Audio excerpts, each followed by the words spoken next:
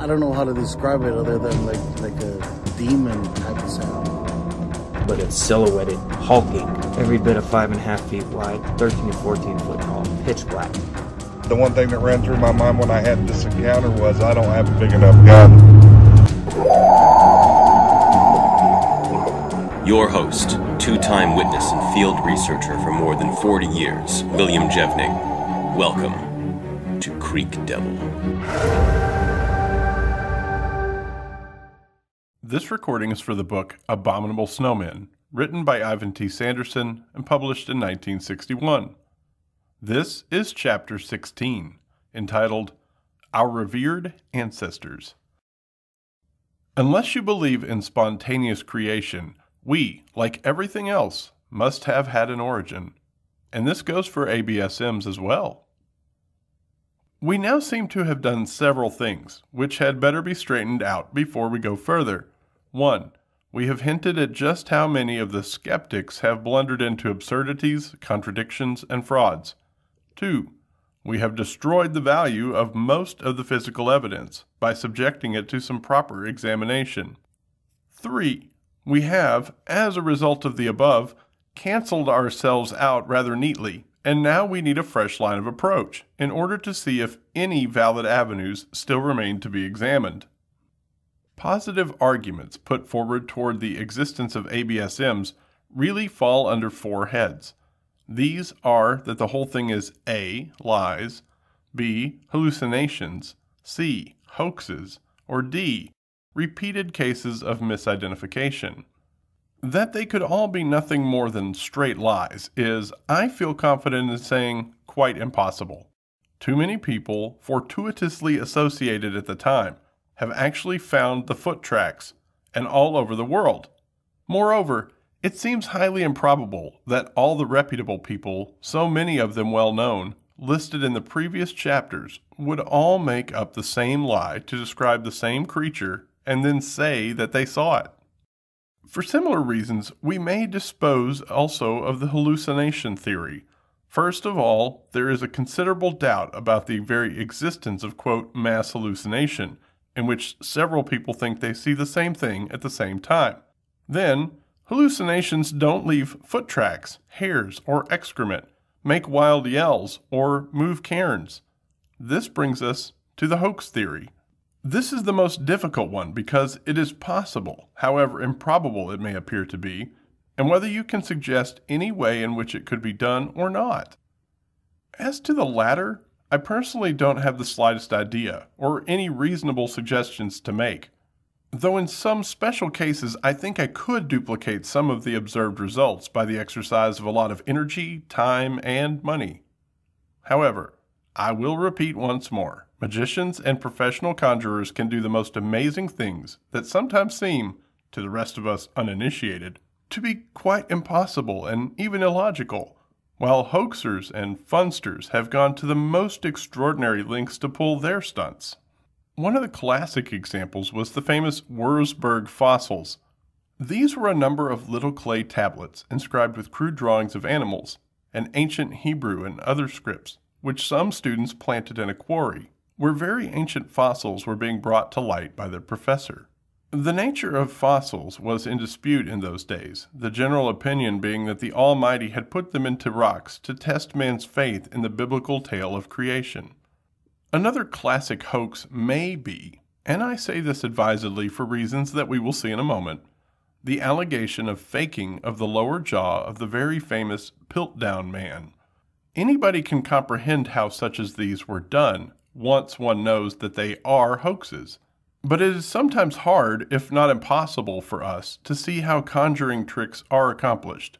However, while I haven't the foggiest notion how such tricks as abominable snowmen tracks might be made in the circumstances among which they have been found, I do have a suggestion to offer a bit later on as to why they should be.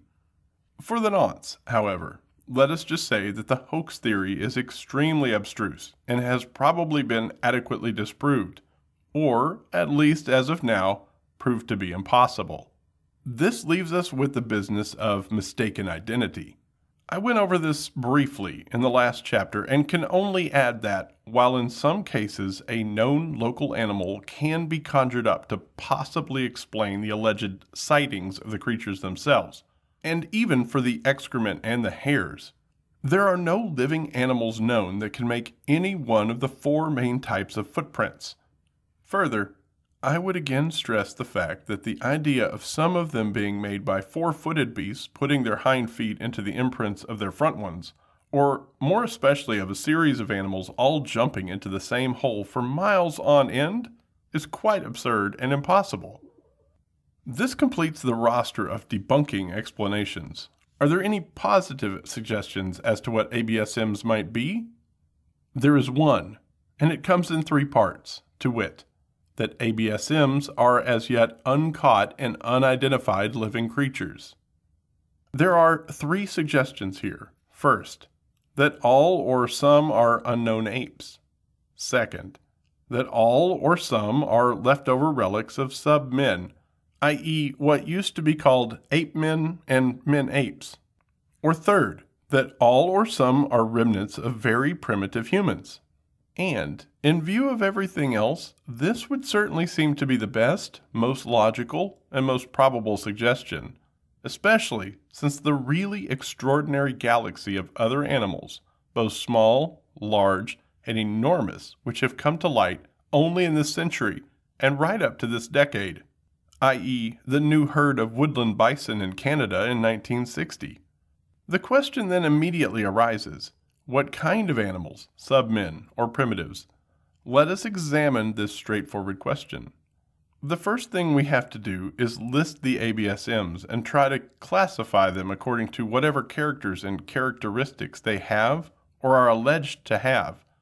To lead you through all the arguments by which I have arrived at the following general descriptions would take volumes and be most irksome and dull.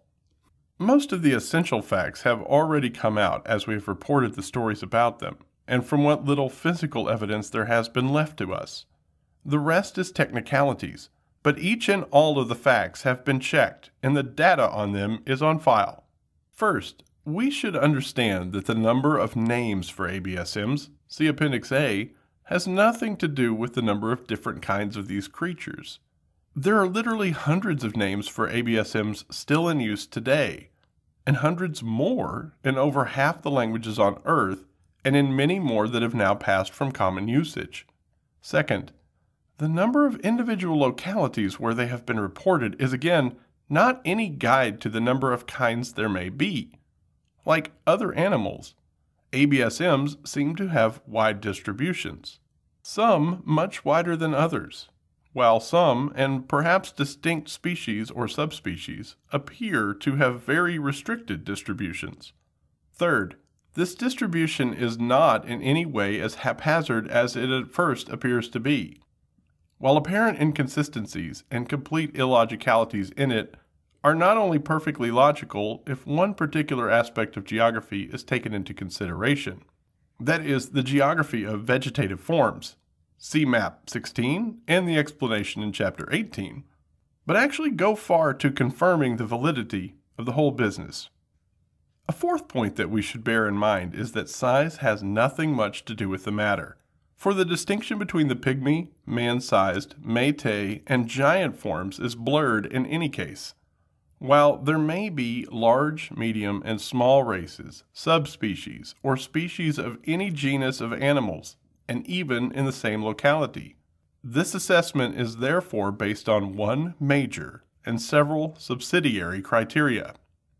The basis is the geography of vegetational types: desert, scrublands, savannas, and prairies, orchard and parklands, woods and forests, and most especially of montane forests on uplands and mountains.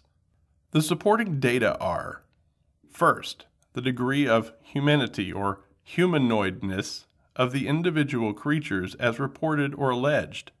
Second, the overall extent to which their bodies are human. Third, the degree in which their footprints approach those of man. And fourth, to some extent, how they are said to behave. They are listed below in accordance with these principles, those at the top being the most manlike, those at the bottom the least man-like. But it should be clearly understood that this does not mean that the latter are any more ape-like. This is another matter that will be tackled in a minute. ABSMs, then, seem to go like this. Roman numeral 1. The subhumans, Eastern Eurasian and Oriental. Of about standard man size, hairy or partially hairy, head hair differentiated from body hair, occasional use of very primitive tools such as sticks, bark, cloth, clubs, hand stones, wary but not unfriendly, strong odor, some form of vocal communication but no true speech, good rock climbers and swimmers, crepuscular and diurnal, possibly nocturnal also, may, quote, trade. Some examples in this group: 1. Proto-Malayans, as appeared on Rubber Estates, 1953. 2. Yunnan hairy primitives, as reported by Chinese. 3. Ksai geeks of Central Eurasia, possibly a Neanderthaler. 4. The Almaz of Eastern Eurasia, a small kind of number 3. Roman numeral 2. The Proto-Pygmies, the Orient, Africa, possibly Central and Northwest South America. Smaller than average humans to tiny, clothed in thick black or red fur, but with differentiated head hair that usually forms a mane.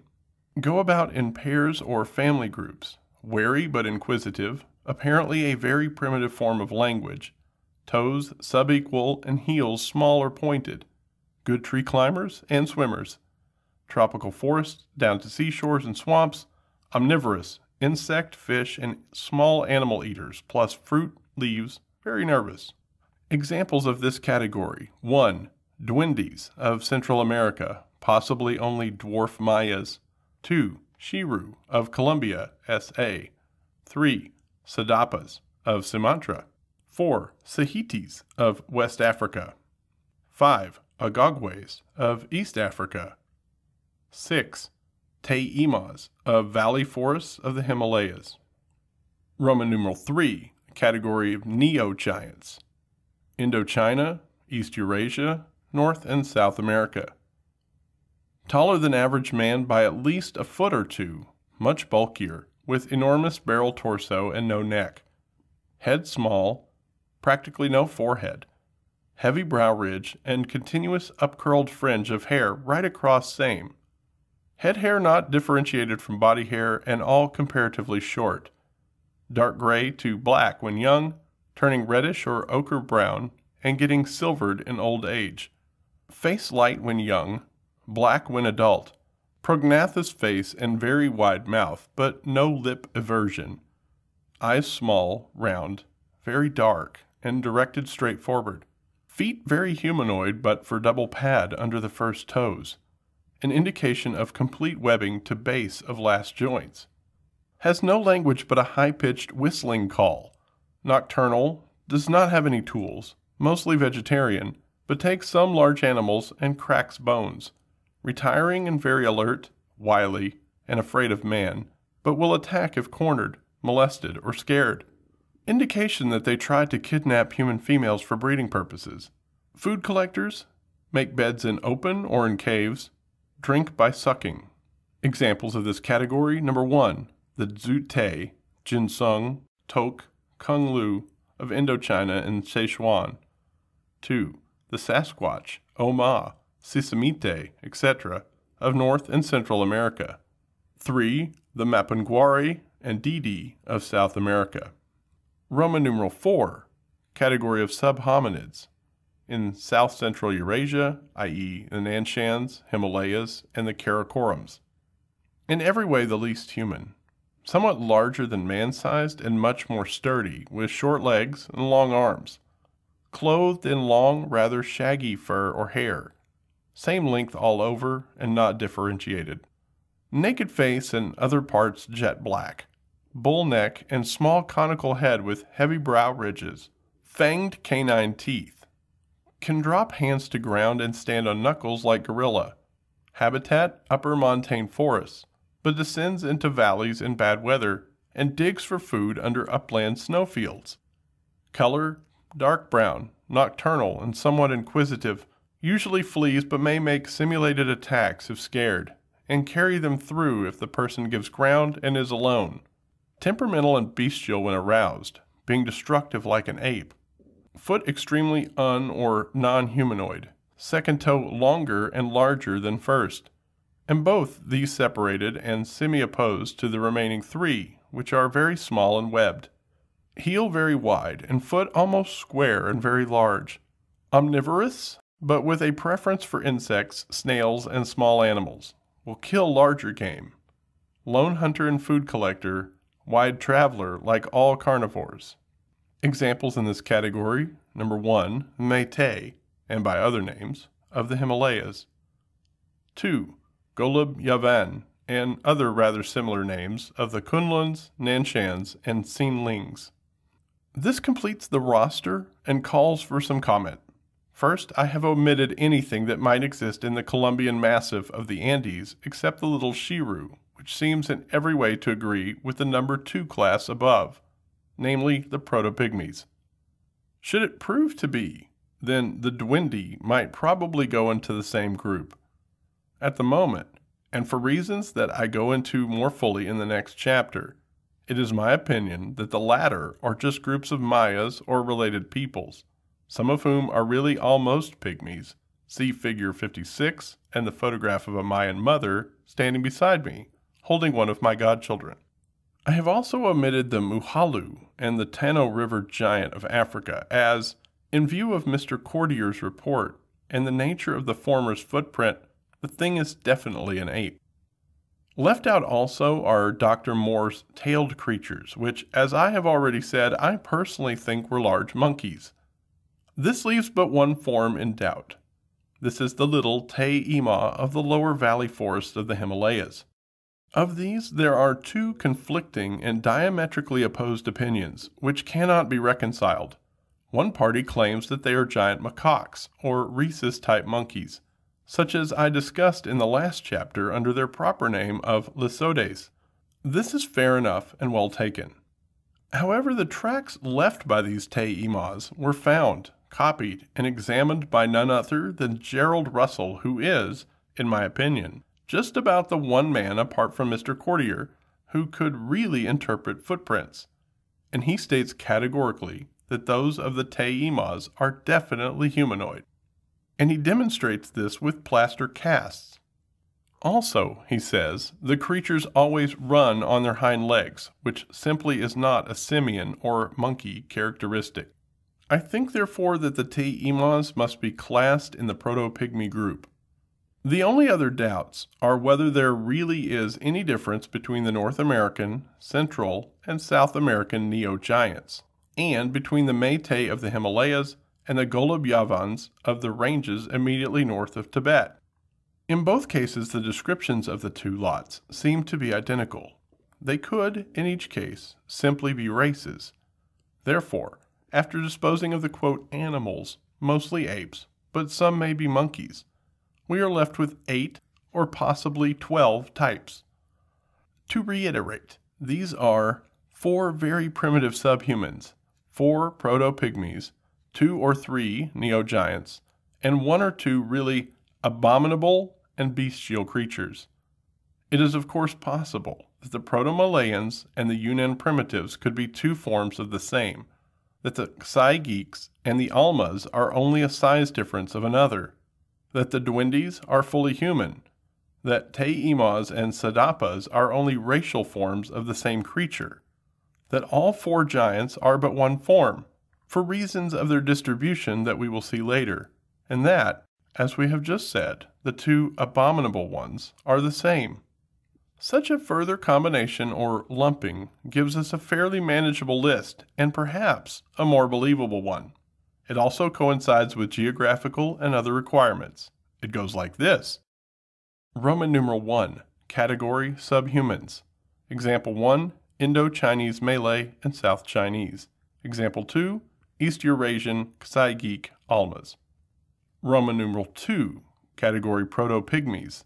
Example 1, Oriental, Sadapa, Te-Imas. Example 2, African, Sahite, Agagwes. Example 3, American, Dwindi, Shirus.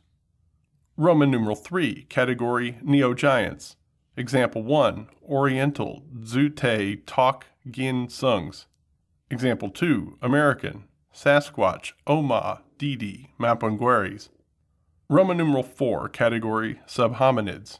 Example number 1, Tibet and Himalayas, Meitei, Golubovans. This is still rather a tall order, but there it is, and we can't just sit back and deplore it. Something has to at least be suggested. The next questions, therefore, are: if there are all these creatures still running about, waiting to be found, what exactly may they be? Also, do we have any ready candidates on our own family tree that we do know to have existed, and to which we might assign any of them? Here, for almost the first time, we are on surer ground, for we do indeed have plenty of candidates, and moreover, all in most convenient locations, and in many ways looking just right.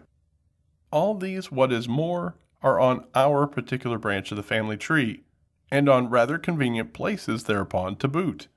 This calls for said family tree, but even before we look at this, it might be worthwhile turning to Appendix C, and taking a look at the much more extensive and general tribal vine, as I call it, of the major groups of mammals to which we belong, and which is known as that of the primates, or top ones. On this, you will be able to see at a glance just who your relations are, and also just how widely separated you are from the less pleasant ones, and particularly from the pongids, or apes.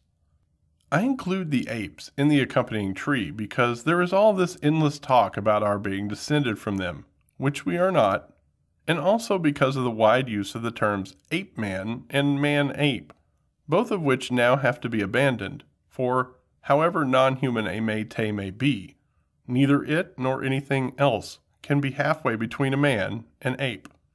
Here there appear for the first time on our canvas a number of new characters. These need introduction. Since the publication of Charles Darwin's Descent of Man, not any longer perhaps the incorrect title it once seemed, anthropologists have been digging away all over the earth trying to find our ancestors. The procedure has had its ups and downs, its sudden great discoveries, and its patient piecing together of chance fragments. It has had its hoaxes, false leads, and other alarms and excursions, and sometimes its executors have gone a bit balmy, but by and large it has really made the most remarkable progress. Much of the story has been oft-told, but there is a crying need for a straightforward overall account that brings matters right up to date. It is an enormously complex story, and there remain in it both many blanks, great and small, and some appalling muddles. The worst of the latter, currently and rather surprisingly, contains modern man, Homo sapiens, himself, and most especially in his earlier forms.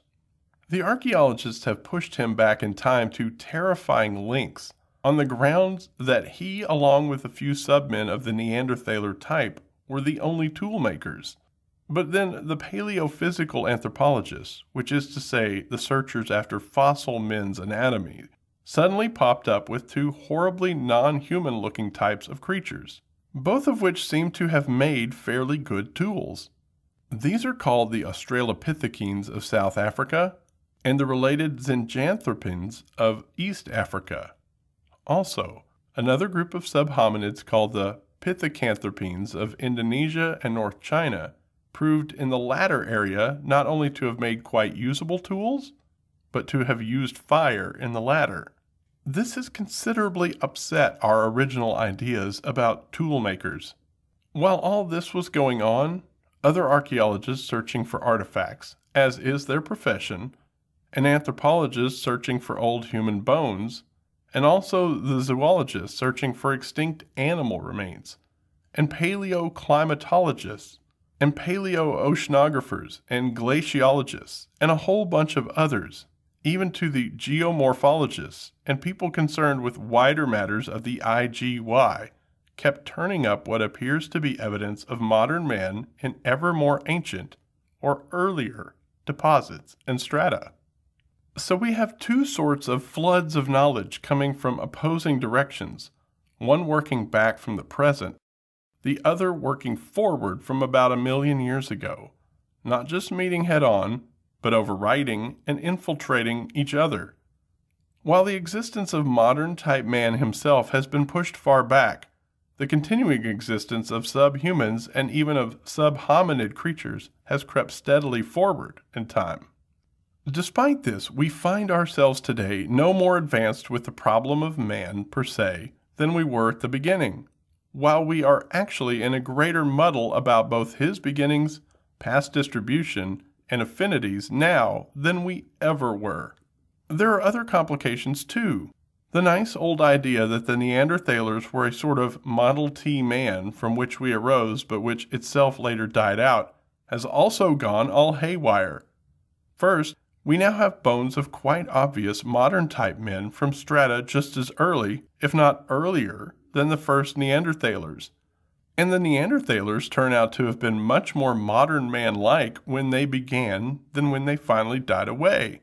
In fact, they progressed backwards, as it were, getting ever coarser in appearance and structure. Then, there has been the distressing affair of Piltdown Man. This character, in the form of several pieces of a cranium and most of half a lower jaw, was said to have been discovered in a gravel pit in the south of England by a man named Dawson in the year 1911. These were shown to Professor Sir Arthur Smith Woodward, who declared them to constitute the remains of a new and very primitive form of sub-man with the brain of a human and the face and teeth of an ape. The fragments of the skull were assembled in various different ways by various experts. The mandible was completed in theory by extrapolation, and a single canine tooth was fitted into the general scheme so that a pretty fair assemblage was created upon which the tendons, muscles, and skin were in due course modeled, ending in some very fine artists' conceptions of the original owner of the bits. And so it went till 1953, when investigations made in the Department of Anatomy at Oxford and of Geology at the British Museum using new and elaborate methods of dating materials indicated to some research workers that the lower jaw was a fake and made from that of a modern chimpanzee by coloring with chemicals, artificial abrasion, and the filing of its teeth to match the human pattern. The single upper canine tooth, which is rather dog-like, was declared also to be that of a modern chimpanzee, and also to have been tampered with. This, quote, disclosure made a great splash in the press. Unfortunately, it now transpires that just about every aspect of it is as phony as Piltdown Man himself is alleged to be. First, even these researchers admitted readily that the bits of skull, cranium, are very old indeed. They are also very odd, being enormously thick but showing by their curvature that they belong to a very big brain box. Comparison of the grains of rock still in their interstices would seem to indicate that they came from an exceedingly old strata for any hominid, no less than the red crag beds of East Anglia, which is actually far worse than anything claimed for them by Messrs. Dawson and Woodward, who said they came from a comparatively late Pleistocene river gravel, a mere difference of 1 million years. Next, the fragment of lower jaw is not, by its shape, that of a chimpanzee. It could possibly be that of a young orangutan, but it has one feature called the simian shelf, more in conformity with some extinct apes than with any living one.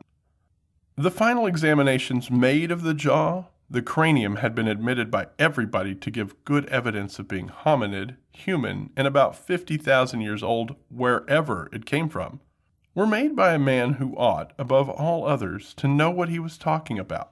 His name is Dr. Alvin Marston, a dental surgeon and a trained anthropologist, and furthermore, the discoverer of the famous Swanscombe skull.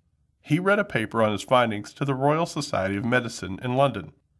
To this most august body he showed radiographs of the teeth, quote, in which it was possible to see that the pulp chamber or nerve canal is filled with grains of ironstone and sand. This points to the fact that it was a young animal which had not finished growing, and in whose tooth the pulp canal was still empty. In the Piltdown tooth, The entrance to this cavity is blocked with a piece of stone which has become cemented in, as stones are cemented into stalagmites in caves. This shows that it could not have come from a recent ape. Moreover, the crown is of a sort that is never found in existing species. It is found in the fossil proconsul. The palatal surface of the root is flatter too than in existing types. This suggests a smaller mouth, and this, in turn, is borne out by the poorly developed simian shelf, such as those of certain fossil apes." End quote. Dealing with suggestions that the teeth of a modern ape had been taken and deliberately ground into a shape more in keeping with human shape by some unscrupulous person, Mr. Marson said, as recorded by Leonard Burton, science correspondent of the Daily Telegraph, London, "I went into this matter very fully in a paper in 1952, after studying the matter for several years. I can say that neither the canine nor the molar teeth have been mutilated, much less by Mr. Dawson, who discovered the Piltdown skull, who knew nothing of dentistry." This is a very important matter to ABS Emery, for it points up two facts. First, that a very modern type of man, i.e. the cranium, was around Europe some 50,000 years ago. And second, that mandibles of most ancient apes have been disinterred, even if only in the Mediterranean area from where Dawson, the alleged discoverer of the Piltdown man, seems to have obtained many of his other fossils, for a long time, and can have most extremely hominid or humanoid-appearing molar teeth. These things we must bear in mind. Thus, both the Piltdown cranium and jaw are extremely ancient. However, it does seem to be true that they don't belong together, and that they were never deposited at Piltdown, but probably were transported there by Mr. Dawson, along with some phony bone tools and a few other odd bones. The gravel beds in which they were said to have been found have been extensively dug and sifted, and not so much as one bone of anything has ever been found in them. I go into this not only because it is a pertinent example of a hoax, plus the almost total unreliability of supposed experts, on some occasions at least, but also because it shows the limitations of the much vaunted modern dating techniques. The manner in which the press can be completely misled, the lack of knowledge of one specialty by persons trained in another, and a galaxy of other obscenities that plague the whole gamut of the sciences. In this case, we have the added importance, to us, of evidence at the same time of a really very modern type of man, which, if some experts are now finally correct, could antedate quite a number of the so-called subhumans and subhominids. In our search for candidates for living ABSMs, therefore, we need not go dashing off into the remote past looking for bandy-legged, long-armed, brainless, gibbering peoples before considering very carefully the large choice of man-like ones that have been around for a few thousand years, and maybe even since before the 4 recent crustal shifts or ice advances. We do not actually have a real definition of a true man as opposed either to a subman or a subhominid. Anatomically, we may be able to draw a fairly fine line, saying that this, that, or the other cranial characters are typically of Homo sapiens, whereas others are not. However, I could name 2 prominent anthropologists who claim that they themselves are almost perfect Neanderthalers, i.e., living examples of submen. The reasons for their claims are perfectly valid, as far as their bone structure and posture goes. Also, I may say both of them, and especially one who is a North European, are almost completely hairy all over, a most startling sight on a white sand beach in summer. When it comes to features other than osteological, such as skin color, hairiness, shape and size of teeth, gait, length of arms, thumb manipulation, toe agility, and so forth, we simply have no established criteria. We have been wrestling with what we call, quote, race for so long, we have completely overlooked many much more important points about living human beings. Skin color really has practically no significance whatsoever, and it may change throughout life, as witness the number of Congolese babies born bright pink. Head hair does show some classifiable features, So also do some oddities like peppercorn hair growth as found among the Bushmen Hottentots, the Mongolian fold on the upper eyelids of Mongoloids, the larkspur heel of some of the Negroids, and so forth. These are special adaptations, and they have nothing to do with basic hominid taxonomy. The fact is, we cannot draw a line between mid and submin, and in many parts of the world today, all manner of intermediate forms, both individuals, tribes, and whole races, still exist. It is only within the last few years that anthropologists have seriously suggested that the, quote, black fellows of Australia are really a separate subspecies of Homo sapiens, if not a distinct full species, having all manner of characteristics that most of the rest of us don't have, such as a different heat-regulating system and other features. Then again, the yellow-skinned, glabrous bushmen with their steatophagy, or fat bottoms, the strange form of the male penis, which is often permanently semi-erect, and the odd development of the female labia minora into huge flaps that may fall even to the knees, and which are known as, quote, Hottentot aprons, end quote. It seems obvious, really stand quite apart. Just because their head hair is very tightly spiraled and they have greatly everted lips, it used to be thought that they were sort of primitive Negroes. This is quite absurd, as they do not have any single feature that is typically Negroid, nor do they share any of their own odd ones with that race. Likewise, the Negrilos of Africa and the Negritos of the Orient, or Pygmies as we call them, were until recently also thought to be a sort of offshoot of the great Negroid stock. But they too have practically nothing in common with the true Negroes, apart from their tiny stature as opposed to the exceptional tall stature of Negroids. Their lower leg is shorter than their upper. They have reddish skins. They are covered with a yellow down sometimes, developing on the limbs into quite thick hair. Their blood type is quite different, and they have many other odd features, all of which are quite contrary to those of the Negroids. So also are they to those of any other race, Bushman, Australoid, Caucasoid, or Mongoloid. Then there were once the Tasmanians. These seem to have been an extreme and almost pygmy form of the Australoids, and really to have been almost another species. They are extinct. The Negroid so-called race is apparently the newest, and it is the least pongid-like of all. Apes have no lips, the straightest of hair, the shortest legs and longest arms, and a host of other features that are the exact opposites of those of Negroes. The most pongid-like are the Caucasoids, which have non-everted lips, straight hair, and so forth. The Mongoloids are really very different from both. Their absence of body hair and very thick, long, straight head hair, round in section, is very odd. So also are the proportions of the parts of their limbs, with small hands and feet, short lower limbs, and long upper.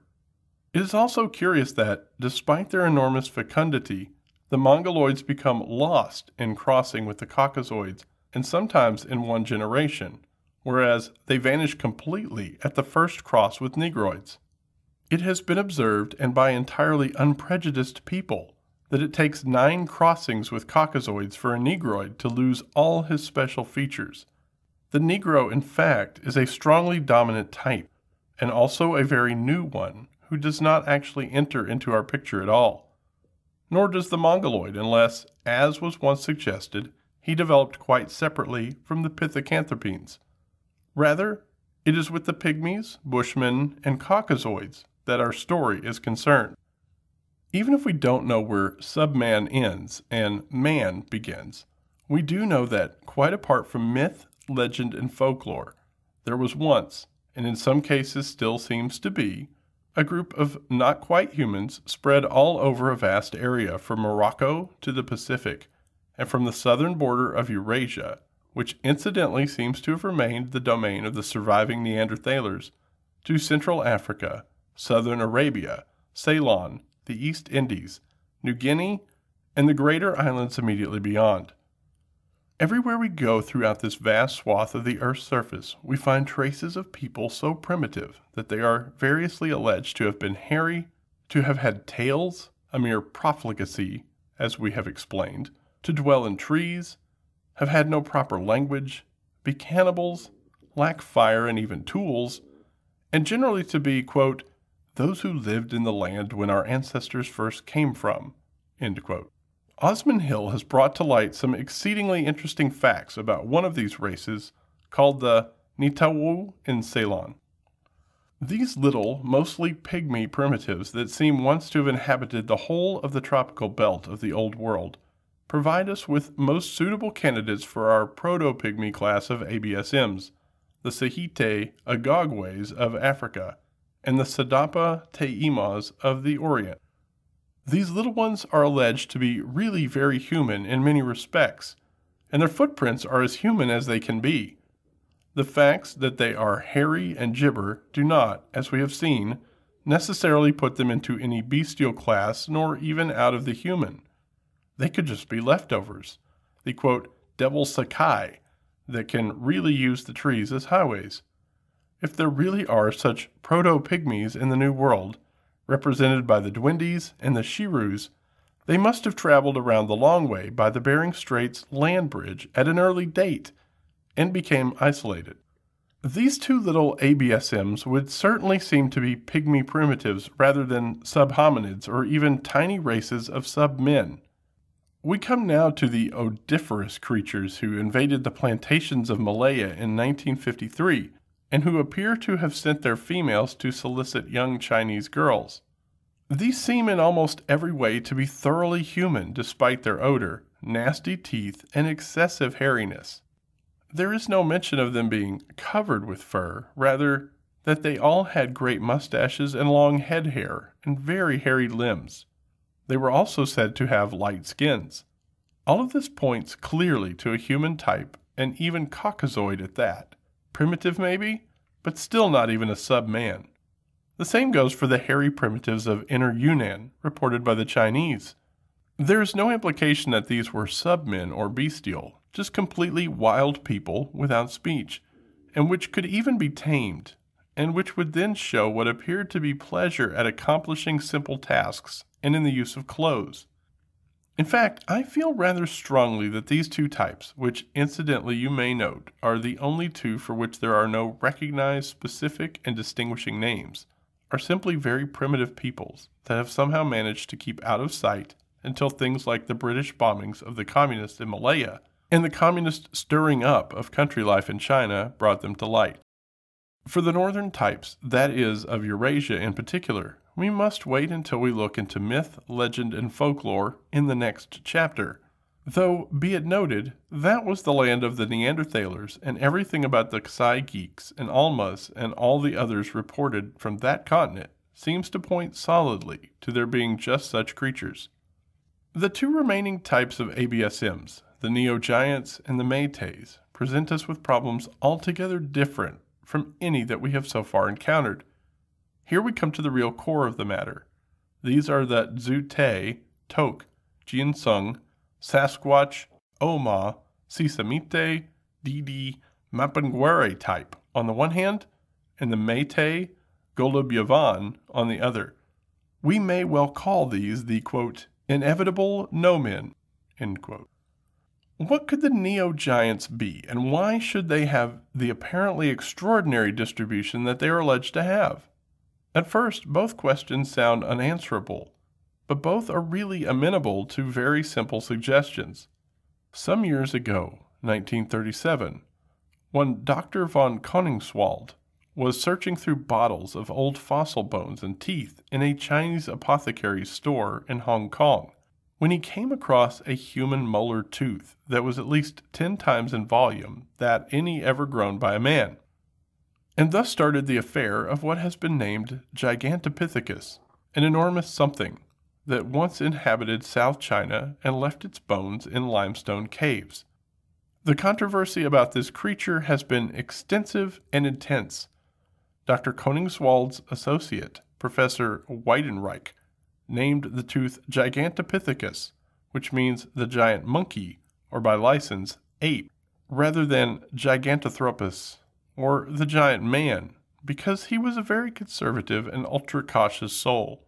However, even before further remains of the brute had been found, Other leading scholars stated that it was misnamed and was definitely a hominid. I had the privilege of examining the tooth all one afternoon in the American Museum of Natural History and comparing it with the molars of all manner of men, current and fossil, and with apes, and for what my opinion is worth, it is certainly most strongly hominid. The tooth remained a ghastly enigma until 1956, when a Chinese farmer by the name of Chen Xiu-Huai dug guano out of a cave in a mountain named Lunsai in Sichuan and spread it on his field. In this was found a part of a jaw with teeth of the same kind. Dr. Pei Wen-chung, doyen of Chinese anthropologists, set up a prolonged search and found some 50 more teeth and allegedly a number of limb bones of the creature. He said that these indicated that it was a 12-foot tall, bipedal carnivorous ape, than which there could hardly be a longer list of non sequiturs. Its teeth are utterly human, not just humanoid or hominid. If it walked erect, it was not an ape, not at that size and weight. And if it was carnivorous, which its teeth do not at all indicate, it was again not an ape, as that seems to be just about the only distinguishing thing about the diet of that group. They are all profoundly herbivorous, though gibbons will take insects. The other question debated about this brute has been whether, if it is not an ape but a hominid, it belongs with the pithecanthropines of North China and Java, to wit, Sinanthropus, Pithecanthropus, and the giant Meganthropus. This is not really very important to us, but the manifest fact that it was a hominid and not a pongid is so, and leads to certain potent observations. If it was really that size, or even over 6 feet tall, it must have been a terrestrial creature, and if it was an ape, it would have walked on all fours like the gorilla. Nothing that size can travel by treetops. If it was not an ape, it started out with a hominid type of foot, which is what is called plantigrade, and neither it nor its ancestors ever needed to develop a specialized great toe, which was opposed and worked like a thumb. Thus, this creature, primitive as it may have been, probably had a very human type of foot on which to support its immense bulk. Whatever it was, it lived in what is now southern China. Now let us look at map 10. This area is part of Orientalia and is today subtropical. The mountains that surround it are those of the Indo-Chinese Massif and of the Sichuan Block. These areas are the lands of the Zhutais, Toks, Konglus, and Jinsungs, the huge furred bear men or men bears of ancient Chinese, Mongolian, and Tibetan legend, and of current ABSM lighters. But then comes another thing. What else lives in and previously lived in this area? This is the land of the metasequoia, of the raccoons called pandas, of certain curious little insectivorous mammals, of several odd amphibians, and of numerous invertebrates, including a lot of the most rare and odd parasitic forms. And where else, if anywhere, are any of these or their only relatives found today? In the northwestern part of North America. There is still a continuous causeway of mountains from Sichuan all the way to the west of China proper, to and through Manchuria to eastern Siberia. Because of increasing altitude toward the south, see Chapter 18, this is clothed in the same type of montane forest all the way. The same kinds of forests start again on the other side of the paltry Bering Strait, in Alaska, and continue on down in an almost unbroken chain to Tierra del Fuego, at the very bottom end of South America. Moreover, sometime during the recent ice advances and retreats, all manner of Siberian animals crossed over to the New World, like the brown bears, the moose, the elk, and others. And finally, the Amarins, and then the Eskimos did so too. Why on earth should or could not a large subhominid also have done so, and simply by following the richly stocked montane forests all the way?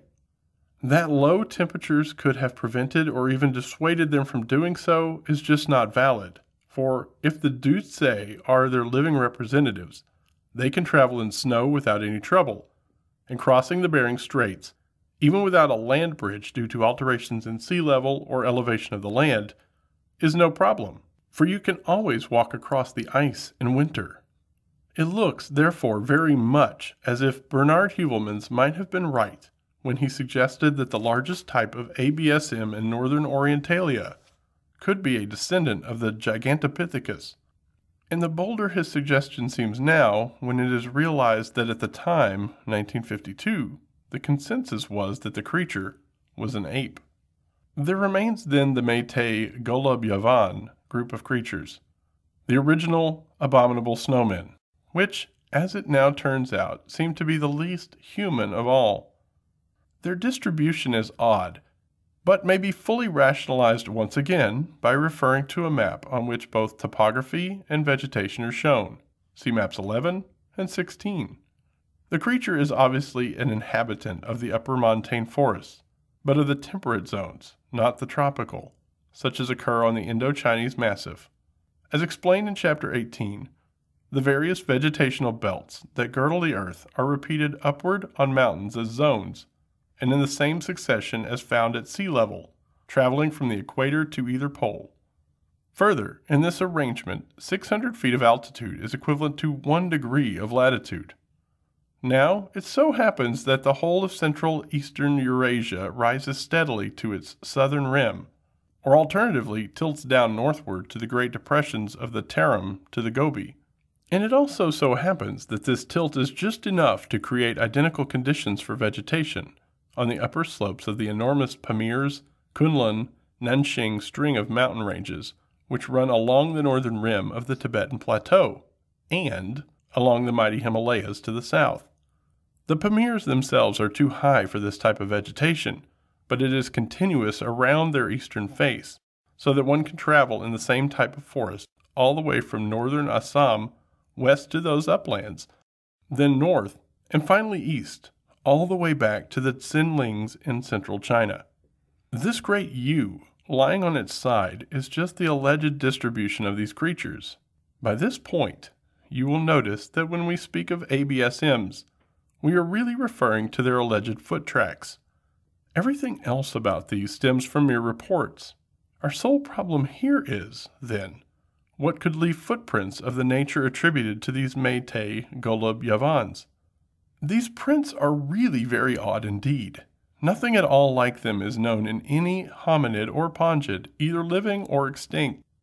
The outstanding difference between the two being that the big toe of apes is enormous and widely opposed, while that of all known hominids, though larger than any of the other toes, is not much separated from them and lies parallel to and is bound to them. The Métis prints are in some respects intermediate, in that the big toe is considerably opposed, but then, so also is the enormous second toe. The opposition of the big toe of the pongids is an extreme specialty and was obviously developed by a tree-climbing animal, and once developed, it has persisted, i.e., been unable to be gotten rid of. In those apes, and notably the gorillas, which due to their weight have had to come to the ground and stay on it, and would much better have a foot like ours, it still persists. There is, however, the question of rock climbing, and there are monkeys that have brought this activity to a high art, notably the baboons and the macaques. However, these retain the fully opposed big toe, and do not in any known example show any signs of having so developed the second toe. Thus, these Métis must be a special evolutionary development of their own, at present without known ancestors. Just because the Pithecanthropines are known once to have existed in the Malaysia, Indo-Chinese, Chinese swath of provinces, and just because the Himalayas are nearby and shown on all our atlases as being, quote, in the same continent, the suggestion has often been made that these ABSMs may be descendants of those subhominids.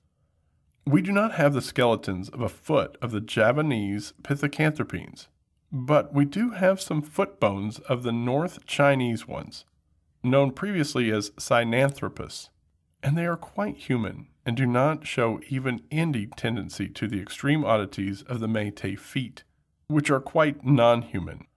Dr. W. Chernesky has discussed these feet fully in a paper in Nature, Volume 186, number 4723, May 1960. and he therein shows that despite these extraordinary big and second toe arrangements, it is fully plantigrade. Hence, it is neither pongid nor hominid. What could it be? I know of no answer to this question, and the only reasonable suggestions are that it is either 1, a very primitive hominid that for some reason developed that kind of foot, or 2, a very advanced pongid that did so after coming to the ground at a very early time. Frankly, in view of the character attributed to these ABSMs and their alleged actions, I personally think that they are more pongid. Also, it would seem to be somewhat more in accord with what we know of the processes of morphological evolution, to suppose a further adaptation of a foot with an already opposed big toe by changes in the second toe, rather than for a human-type foot to develop not just 1, but 2 opposed toes. Thus, I would place this type of ABSM as it is shown on the family tree, namely, as an early offshoot of the pongids. This concludes Chapter 16. Thanks for listening to this episode of Creek Devil.